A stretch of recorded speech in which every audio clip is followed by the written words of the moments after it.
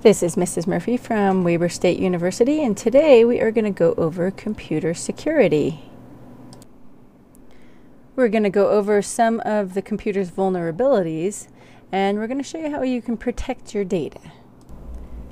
Now, there's lots of different types of intruders that might try and get into your system, and we're going to go through what each of these kind of people are and what they do. Hacking has been around even before there has been computers. It started with a term called phreaking, and there's a gentleman by the name of John Draper, and he found that he could get a Captain Crunch whistle that's found, of course, in Captain Crunch cereal that you eat in the mornings, and he found if he blew that whistle into a phone, it would activate the phone as if it were a long-distance phone call. And so he got away with making many long-distance phone calls for free. He even built a machine that could do several different tones that he could basically control the phone line and do what he wanted it to do. So phreaking is illegally manipulating the phone lines, the phone systems, which is basically the first source of our hacking. A hacker is someone who is proficient in a computer system. They take the computers to the limits. They want to see what they can do with the computer. The term hack actually was not necessarily for computers. The term hack means using something for not what it was intended to do. For example, when most people plant gardens, they use some sort of pot they find at a gardening store. A hack would be to plant your seeds in, say, an ice cream cone, because that is not what it was intended for, but it still works. And for some people, it works really well. Computer hackers were the same. They were people who used the computer to be able to get it to do the things that it shouldn't be able to do. We can thank computer hackers for their idea to create video games. Actually, at the time, that's not what a computer was supposed to do. Now, the media sometimes gets hackers and crackers mixed up. Crackers are the people who break into systems to try and get your money and try and have some sort of malicious intent. Those are the people, those are the criminals that you want to watch out for. A script kiddie is a derogatory term. It's an immature hacker, although they can be just as dangerous. They use well-known, easy-to-find techniques to exploit weaknesses in computer systems. Now, there are two classes of intruders. You have an undirected hacker, and they just want to see if they can break into a system. A directed hacker is trying to do some damage or receive something out of the attack, though. As with any activist, computer hacktivists are motivated by politics, religion, you name it. They want to expose what they believe is unfair. Some actually just do it for entertainment. The hacker's Manifesto was written by a hacker shortly after he was arrested. It spells out his belief and his personal motivations for hacking. His article justifies cracking into a system just as an ethical practice. The easiest way for an intruder to get into any system is for the users of that system to not follow sound security practices. Poor passwords, network protocols, malicious software, social engineering, giving out seemingly unimportant information can lead to a security breach. There are always holes in the system, backdoors left by administrators and programmers to give them access to their data, and intruders find these backdoors and exploit them. Sloppy programming is also a factor. If any of the input from the user is left unchecked by the computer program, the intruder can inject code into that input and bypass passwords. For example, look at this URL from Google. Just by looking at that URL, you can tell I was searching for funny cat videos. The information is right in the URL. It's okay because funny cat videos is really not that sensitive of information. But imagine if that were your bank URL username and password after logging into your bank account.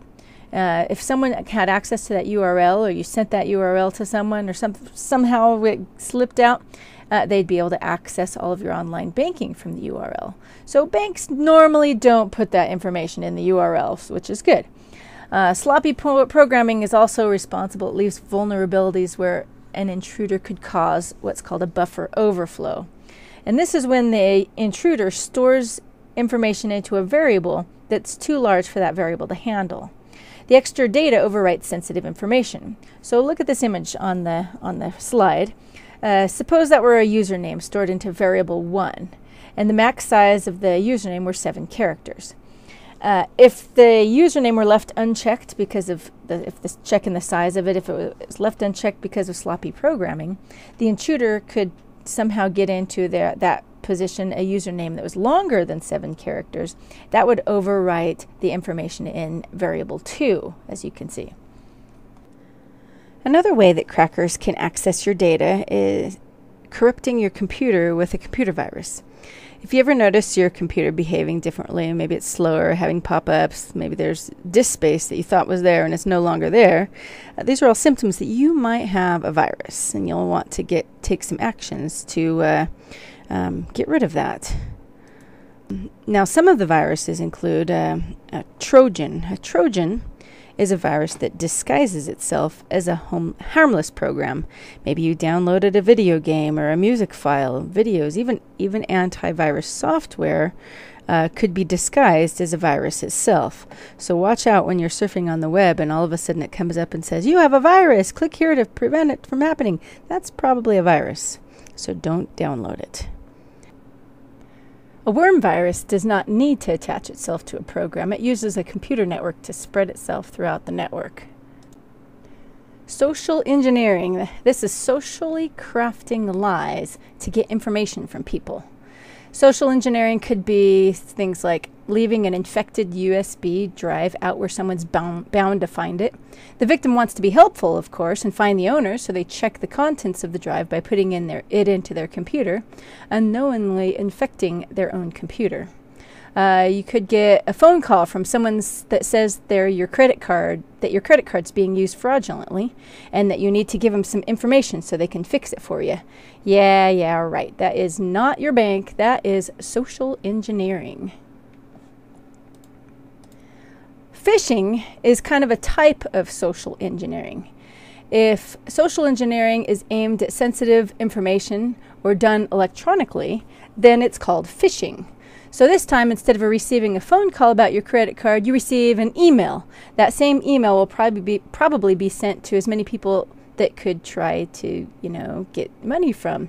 So this is phishing. The easiest way to keep a computer network safe is using common sense and safe practices. You need to create and enforce a security policy, some sort of acceptable use policy that can define the company's how you use your network and when you should use your network. You need to actually physically safeguard your computer. Lock up the computer lab, shred sensitive documents, overwrite any sensitive data. Don't just throw away disks. Password protect everything. You can destroy old copies of not only digital copies but printed copies of anything sensitive. If you can back things up in an off-site location, put them in a bomb-proof box, something to keep it safe in case there's a fire. Make sure every computer has a good antivirus software on them. There's lots of things you can do to keep your computer safe. One thing you always want to do to protect your data personally is make sure you have a good password, especially for online banking and any other sensitive information. As you can see in the chart, the longer your password, the longer it would take an intruder to crack your password. You can protect your data from sniffers by encrypting the information. Emails are all sent using encryption techniques. What encryption does is it uses some sort of encryption key or a code to scramble your message so that any intruders couldn't understand any information they might have sent. Another way of protecting your computer network is to use a firewall. Firewall can be software, it could be hardware, it could be both. It acts as a filter between your computer and the external network. It keeps out all the bad and lets in all the things that are supposed to be going into your computer network. Every computer should have some sort of antivirus software to block and deal with their viruses. These antivirus programs, they use a virus signature, which is a code that uniquely identifies each of the viruses out there. That way they can determine which files are infected. And viruses are always coming out and they're always changing. For this reason, it's important to keep your database up to date and your software up to date so that it can find those viruses and get rid of them off of your machine. Your router acts as another way to protect your computer network. The job of the routers is to move packets or pieces of data to their destination. All information on the internet is specialized. Browsing the internet, accessing your email, online gaming, each of these services use a unique port or opening on the internet where the information travels. And as you're surfing the web, you're using the service called HTTP. You may have seen that before in the URL. HTTP uses port 80 to transfer data. Email uses POP3 or port 110. Yeah, that 110. You may have seen POP3 when you configure your email client on your phone or in your computer. Well, what a router does is it ensures that only the correct information goes into the correct ports. That way you're securing your network from incorrect or malicious data. The Demilitarized Zone, or DMZ, protects and separates the external and internal services.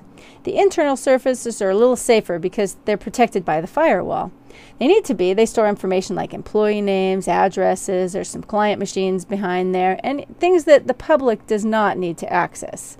Those external services, such as the web server, you need external people to access their website, of course. Those are a little bit more vulnerable, so they need special protection. So as you can see, there's many threats to a computer network, and the job of computer security is on everyone's shoulders to do their part, from the network administrator's job to keep the network running to the average user. Just one weak password could compromise the entire system. Well, thanks for listening today, guys. We will see you in the next video.